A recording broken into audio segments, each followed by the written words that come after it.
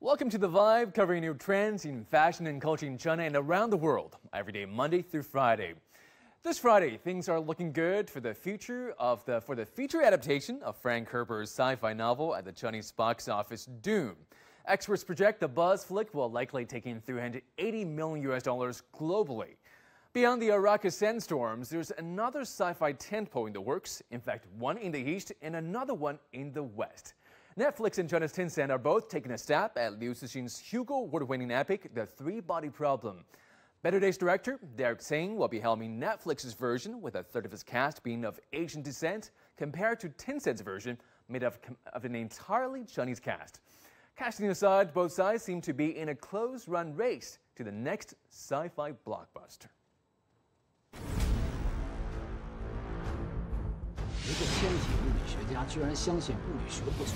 Chinese technology giant Tencent released a trailer for its version of the three-body problem earlier this month.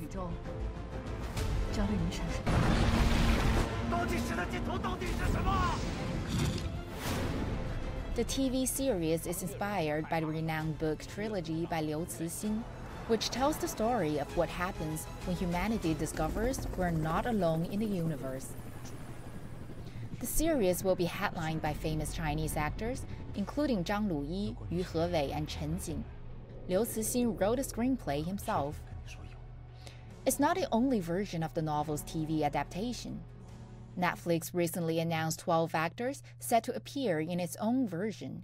Chinese netizens are not impressed, indicating there's a lag in casting Chinese for the parts. The Three-Body Problem by Liu Cixin is probably the most loved sci-fi novel in China, and the English-language version won the prestigious Hugo Awards in 2015. To be honest, we didn't have high expectations for my book when it was first translated into English.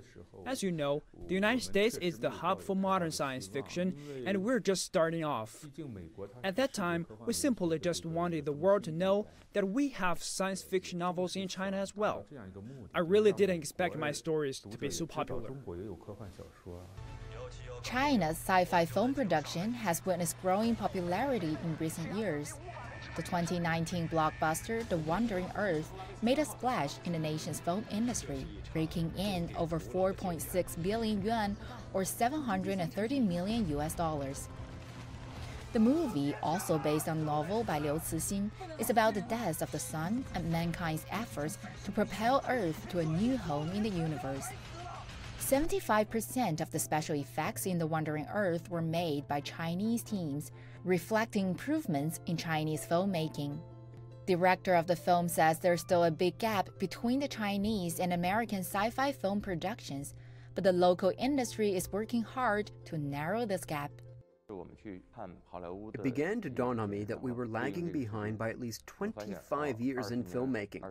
Perhaps we're not so backwards in effects, for which there might be a gap of 15 years. Even our crew organization and division of labor was insufficient. Some vital departments and posts were simply non-existent. We had to rebuild the team and retrain ourselves. More challenging was the management know-how, such as coordination between departments and how people work together. The U.S. has the largest science fiction literature and movie market. The recent film Dune, a big-screen adaptation of American author Frank Herbert's 1965 novel of the same name, won big in the North American and Chinese mainland box office. Dreams make good stories, but everything important happens when we're awake. With the creative juices now flowing and technological innovation at full tilt, China may be on the verge of a huge breakthrough in sci-fi film production. 丁思月 CGTN